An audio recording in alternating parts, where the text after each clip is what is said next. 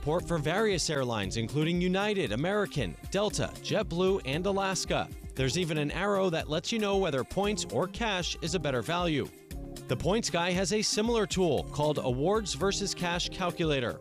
Select a loyalty program, put in the number of points and fees for the flight, and it compares against paying cash and lets you know which is the better move. It works with almost every major airline and hotel program.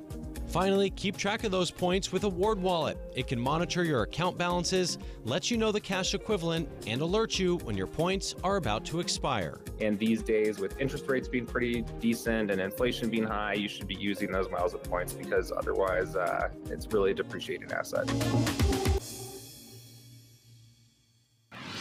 How cool is that? Well, good morning. Thank you so much for joining us for MC23 News today. I'm Jeremiah Marshall. I'm meteorologist Brenda Medina. And I'm your lifestyle host, Danielle Banda.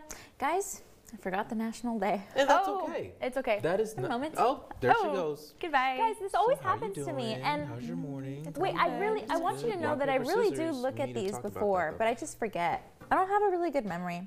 It's okay. It's okay. At least you're being thoughtful.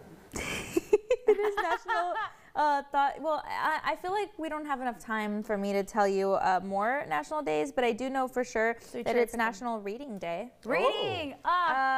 It's also National Bowtie Day. Oh. Those two are good. You think? Yeah, what's wrong with those? National Red Wine Day. Whoa, you're telling us all of them Oh, right I know. now? Hold on. Because Hold we don't have enough time to talk about each one, But so I'm just going to spit them out. No, there's more. I'm just not going to remember them, and I felt bad for forgetting, so I felt like I should make up for it by giving you several. Okay, well, red wine, bow tie, and what? I forgot. Reading. It was reading, bow tie, and red wine. I do like red wine. How do you guys remember this? I like all of the national days so far. Okay. Sorry for forgetting. All of them apply to my life. I like to read. I have a bow tie. Oh, I know. You could read with a bow tie on. I like bow tie pasta. Oh. So yummy. It is very good. That is Making me hungry. I'm sorry. Are our viewers up this morning?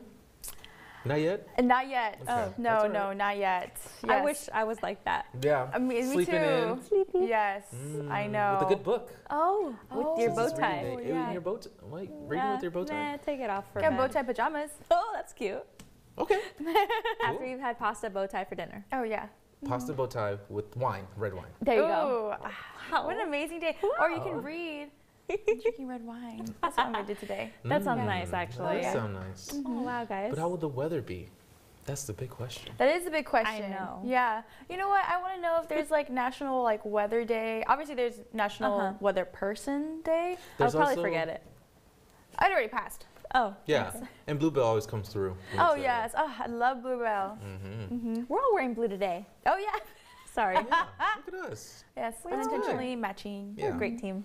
Look at us. Yes. Yes. Well, the weather's going to be perfect to do some reading inside. Inside.